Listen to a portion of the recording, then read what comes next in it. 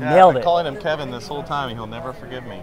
But Yeah. it's stuck. It's a thing now. Yeah. So we're just showing off some of the vacuums, and we actually set up this whole race over here that was super popular. So tell us what you got going on here. What's the race? So what we got is 200 feet of 7/8 yoga pipe, and this is to simulate a 5-ton system with about a 30 to 40 foot line length, okay?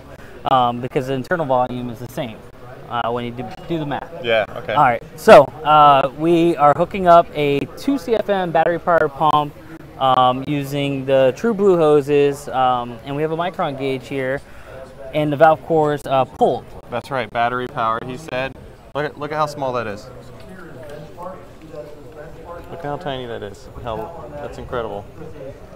Look at that little guy. Up against NAVAC's 12 CFM, designed for the commercial guys, vacuum pump. Now these are both DC motor pumps, so they are lightweight. Yes, it does look big, but it is a little bit heavy, but still lighter than your average 12 CFM vacuum pump. Where this one I think is about 7 pounds without the battery. Yeah. So. Yeah. Okay. Both pumps have that built-in check valve, so if you do, lose your power, or you don't have, you run out of battery, or if someone disconnects your power, you don't lose your vacuum. You have to start all over. Okay, so automatically just boom, saves automatically the vacuum, shuts off. seals Yeah. it off. Okay. What's nice about the 2 is we actually added an additional blank-off valve there Yep. as a security blanket. And also, if you intentionally want to change your battery, you're like, okay, I know I'm getting close. Yeah, you can just go ahead and flip that up. Boom. Nice. Turn it off. There. Nice. On the valve core tools that we have, ours is a 2-in-1, which is 5/16 or 1/4 inch, and you'll notice that the 1/4 inch is already connected in there. So ready to go. So the difference between these 2 rigs, and a lot of guys on Facebook said this, is, well, how come you're not hooking up your micron gauge to the furthest point on one of the rigs? Mm-hmm. Well, the reason why. They didn't add the connection, so sorry guys. We're trying to do it as fair as possible. That's why we put them both in a single right there, spot. so you got a like-for-like experience on both vacuums for the race. Okay. So on the 12 over here, we are mimicking what most technicians do, and what that is hook your vacuum pump through a manifold, through your low and your high side hoses. So you see right here how your hoses are hooked up to the system. Yeah. Yep. Yeah. So through your high and your low.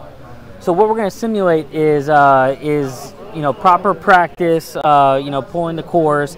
This one actually has the core still in it. Mm-hmm. Unfortunately, on this one we had to remove it just so we could add the micron gauge and get a reading. Because you're never going to get a good, accurate reading on a micron gauge on an analog manifold. Yeah.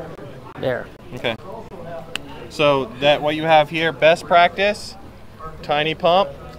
2 CFM, a practice you see a lot on a giant industrial 12 CFM right here, and we're going to race and see if best practices actually really work. Yep. All right. So I'm going to call my assistant, Andrew Greaves, over here. Well, you got quite the assistant. Just kidding, not my assistant. Andrew, can you put your hand on that? Well, first say hi to everyone in TV land. Hi. And, real quick, just to point out, you hear that a lot about having that micron gauge far away. Totally true. But people get hung up on that and need to remember whether it's in the vacuum pump, next to the vacuum pump, as far away from the vacuum pump. All that's determining is the variable or the amount of time you need to allow it to equalize before your reading is accurate. Right. It's not to say that gauge being here in this case or there in this case or off the manifold in this case is not going to be accurate in general. It just means you need to understand that it's close to the source of the vacuum, which means you're going to need to give that time to equalize with the farthest point of the system. Right. And in this case, where this is literally just a coil of tubing, it's going to rectify very quick. It's going to equal out really, really quickly. So for the sake of this demonstration, it's really a non-issue. Yeah. As long as we're giving it time, a few seconds here to settle out. So just want to get that out of the way. Now, from here, I'm going to go ahead and turn it on. You ready? We'll turn them on. Race is on. Make sure that these are on. Is that one on? It's on. This one on? Yeah. iPad's on? iPad's on. All right, here we go. 1, 2, 3. DC motor, dual stage. Nice, soft, quiet startup. Yeah. Nice, soft, quiet. tell We can something still have a was happening. conversation over the pumps, which is nice. Awesome.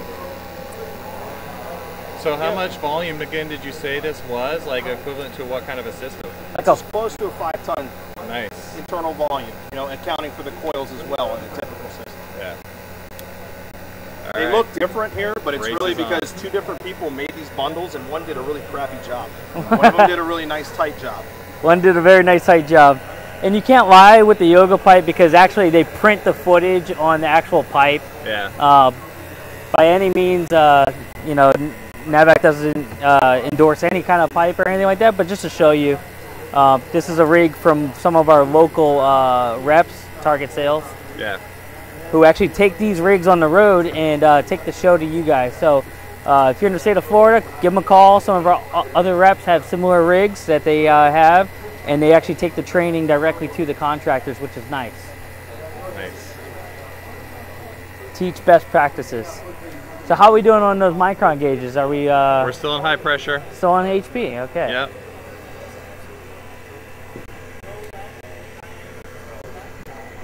Sorry, Dirk.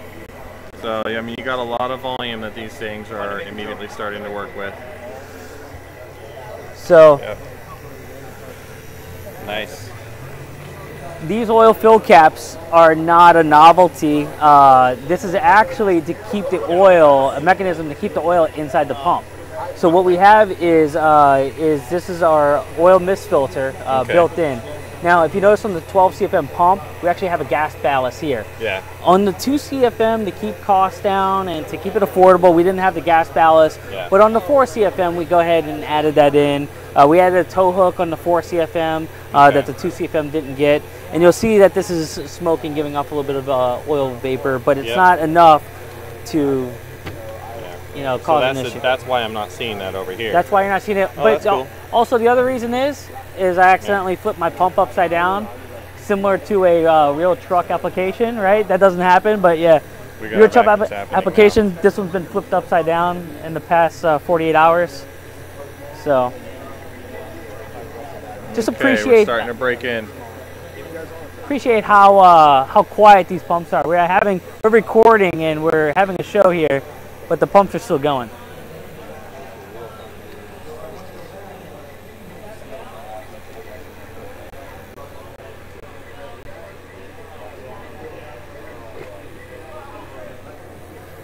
Okay, so this vacuums has 2 ports hooked up on our system, and we're also using the manifold through the vacuum charge tubing, which is a little bit larger than the actual quarter. So this that's its advantage that it's trying to work with here. So, a couple minutes, like not even 2 minutes in yet. Yeah, 2,700, show Yep. the difference 7,500. over here. So we're just in a couple minutes in. We got 7,500 over here with a 12 CFM giant vacuum. 2,100 over there. So noticeable win already happening. And even though you have this ginormous vacuum, you are so withheld by how fast you can actually do this by the size of your refrigerant lines. So that's pretty awesome. And then just think about the fact, if this is your 5-ton unit that you're pulling a vacuum on, you can have that battery-powered 2 CFM vacuum pulling a vacuum this fast in your 5-ton unit. So Yeah, and the coolest part is we've been running this all day long. Yeah. That's the same battery that I charged last night. really, So we've been running this, you know, multiple vacuums. So guys like to ask the question, well, how long does the battery last? That's always the first question. yeah, The answer is between 45 minutes to an hour. yeah.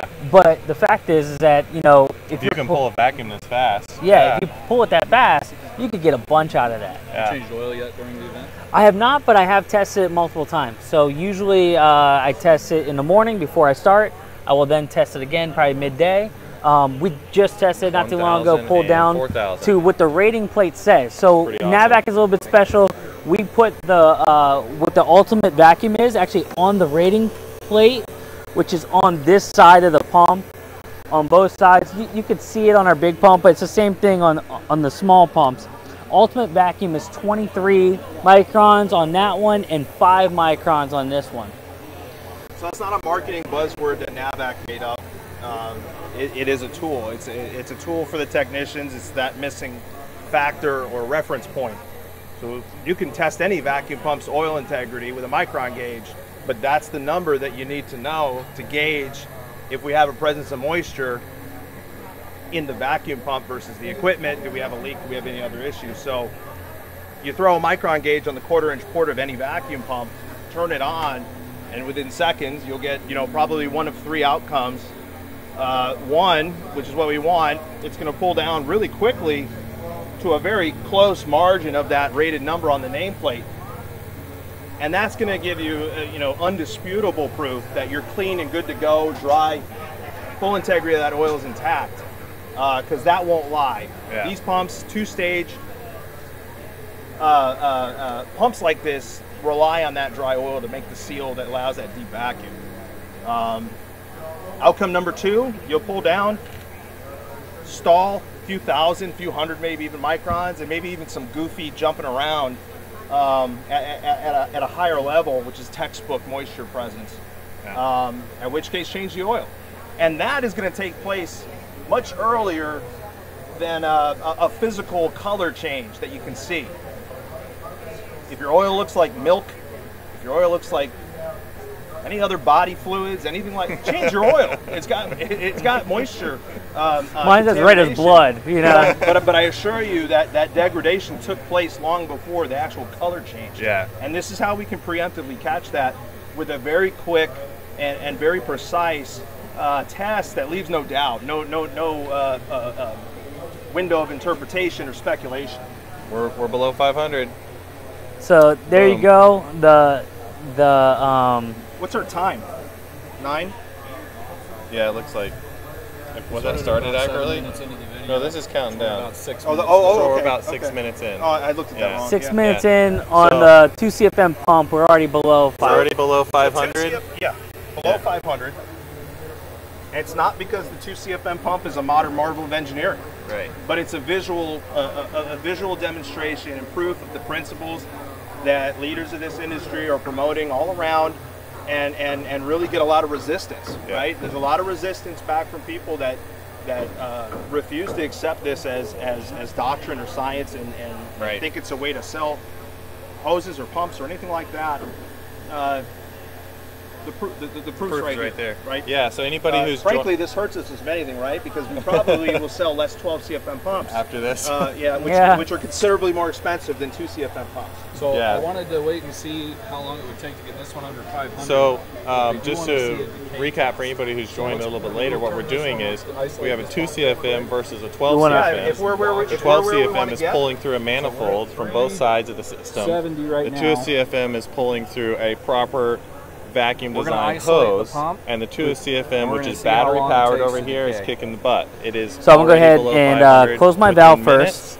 on a 5-ton Then turn system off my pump. capacity, and this one's over here still struggling up at 1700. So Now it's- keep in it's mind this pretty- is pretty at the conclusive beginning that, of where you're pulling the um, vacuum. If you're pulling a vacuum so through your if you were actually manifold, had your vacuum gauge at the that end, you are you'll wasting see a less lot of a of change. time that you don't need to be actually wasting.